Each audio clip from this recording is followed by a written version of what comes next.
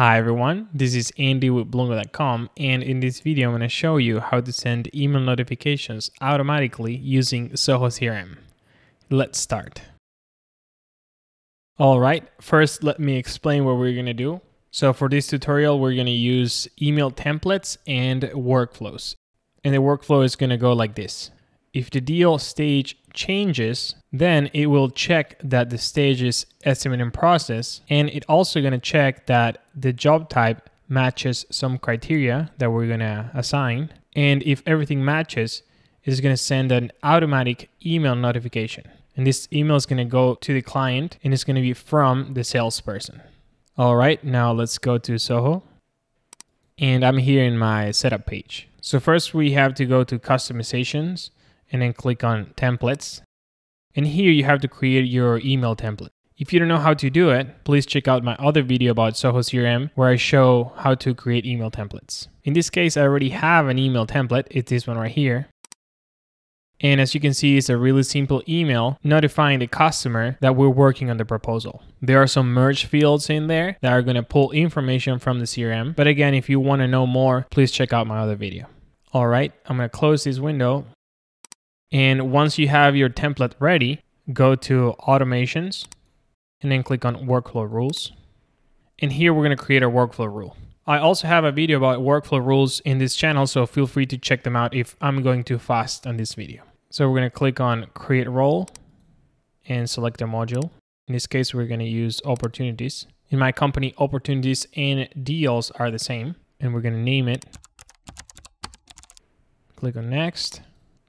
And now we're going to create our workflow. So we're going to do it on a record action. And it's going to be edit. And we're going to click here, specific fields, get modified. So when the stage is modified to any value, click on next.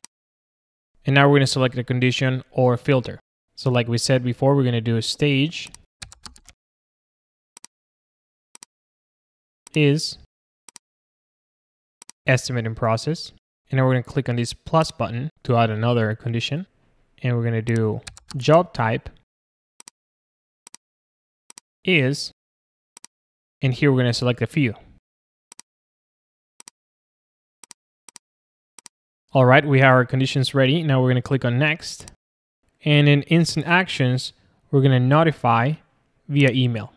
And here we're going to create a new email notification. So I'm going to click on this button and I'm going to name it. On email recipients, I'm going to choose the customer email.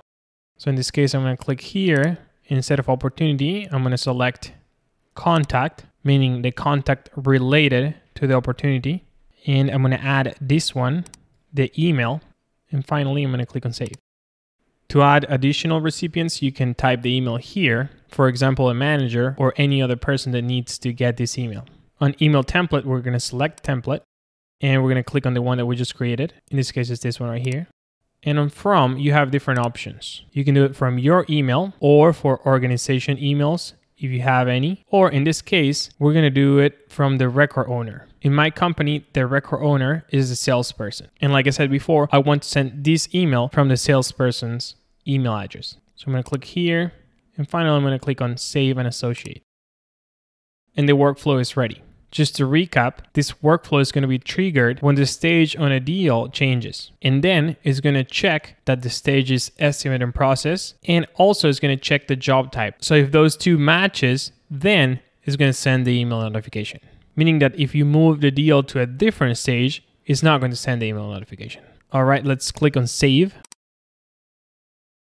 And we're good to test it out. So I have an opportunity open already here. And I'm going to move it to estimate in process. As you can see here, this opportunity is on schedule estimate. And to move it, the only thing I have to do is click on this button here. This view might be different than yours because I have a feature called blueprints on. But to trigger the workflow, the only thing you have to do is move the opportunity to estimate in process. So I'm going to click on this button. And as you can see here, the opportunity now is on estimate in process. So if we go to the emails tab, we can see that we just sent this email to the opportunity contact. And the source was a workflow alert. And if you click on the timeline, you can also see that a workflow sent an email to the contact related to this opportunity. All right, I hope you guys enjoyed the video, and please let me know in the comments below if you have any questions. Thanks for watching.